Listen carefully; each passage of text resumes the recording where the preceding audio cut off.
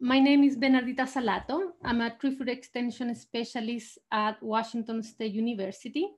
Okay, so first of all, the WO38 trials or in the Cosmic Apple trials, we've done most of them in the Rosa Farm at Prosser.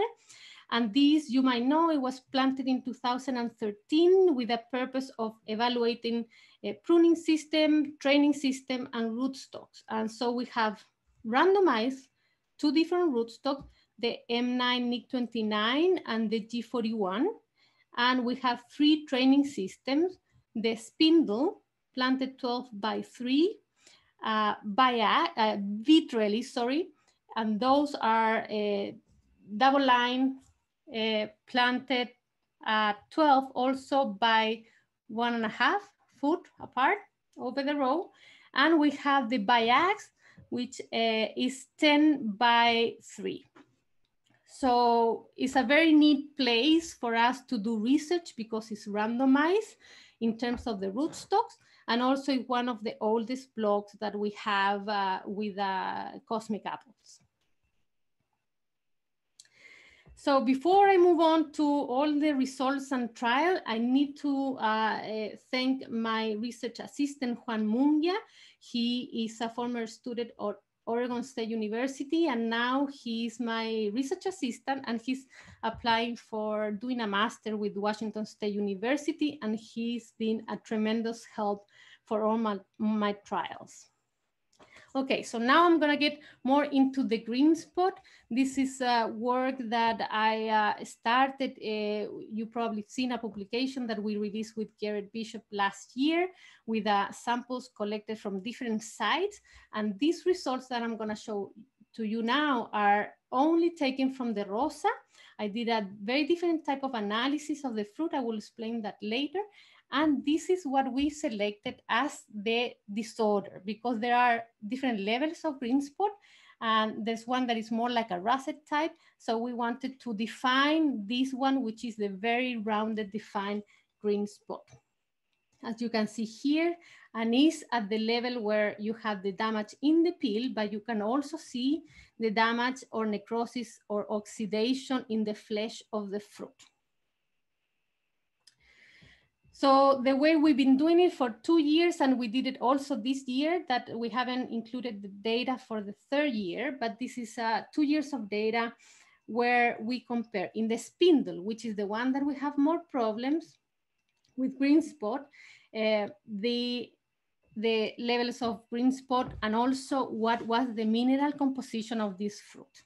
As you can see here, before we move on, the fruit per tree in this were not statistically different in 2019, and the fruit size also was not different. So the way we did it, we strip harvest the whole tree. We had 3 trees multiplied by 4 replicates. So 4 blocks of each rootstock times 3 trees from each block were strip harvest, and we selected all the fruit. We evaluated all the defects, including green spot, of course, and only the healthy and green spot apples was then taken to the lab for further analysis. And I'm gonna go right into the results. I know these are maybe too many tables, but I felt that this was the best way to show, because this is in relation of the balance between calcium and other nutrients. So in 2018, for G41, we observed in the peel that all the green spot apples had higher levels of nitrogen, potassium, and magnesium. And here you have the p-value, which indicates the significance in terms of a statistical analysis. So those were statistically significant, different, between the clean or healthy apple and the green spot. In 2019, the same G41, in the peel, what we observed is that the potassium, calcium, and magnesium were not different, but nitrogen was significantly different, again, with higher levels in the green spot apple. And this was an analysis done only in the peel of the fruit. But there's different ways of analyzing fruit nutrient content, composition, concentration. And this evaluation of nutrient contents in terms of milligrams take into the account the pill and the flesh, and then we calculate in relation to the allometry, or the proportion of the tissue of each nutrient. So here what we observe, and this was consistent in both years, is that calcium levels were always higher in the clean or healthy apple. The same we observed in 2019, calcium was higher in healthy apples, but also we observed that green spot apple had higher levels of content of nitrogen. So the balance between those two elements are inadequate. Okay.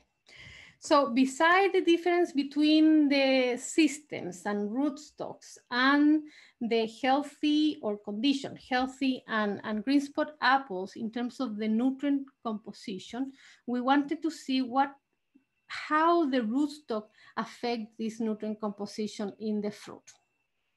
So the way we did it for also for the green spot apples, but the results that I wanted to show here is about the healthy fruit, just to see the difference between the two rootstocks in terms of nutrient uptake or nutrient extraction, which also consider the amount of calcium or nutrients in the peel and in the flesh.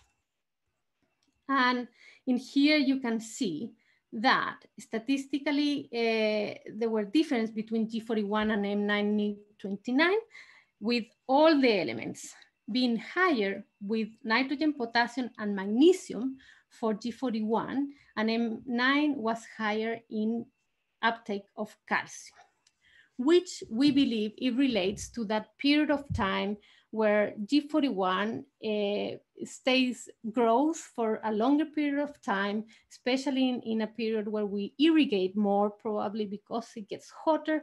So there's more chances for that rootstock to uptake water, nitrogen, and potassium. So I finished that with coming back to the system and the importance of managing that vigor. The rootstock has an influence, but when you do have a system that controls and you can manage the vigor, you can also manage the problem in the rootstock. So you have to balance and manage these many different factors. There's some green spot that looks very superficial. It's really on the surface. Do you think that's a mildew issue, or you think that's still a green spot calcium related issue? Yeah, that's a good question. And I think this is something that we did discuss with Garret when we start looking to these different symptoms. The first symptom article that we published, you probably see that initial stage that we call green spot.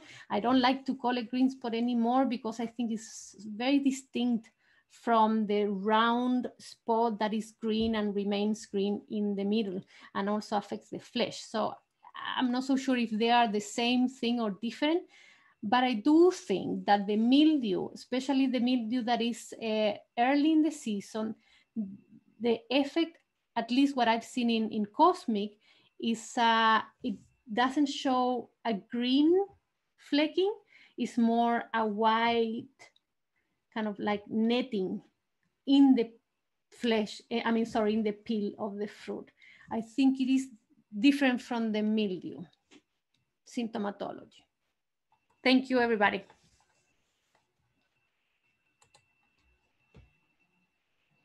Thank you, Bernardita. Awesome presentation.